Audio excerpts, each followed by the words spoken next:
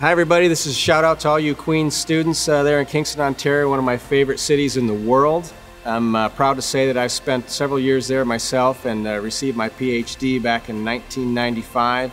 And here I am on board the International Space Station, or eventually I'll be on board the International Space Station carrying out some fantastic research and work, and probably some work that's been generated out of Queen's University. So I'm just here to encourage you to keep up the great work in school.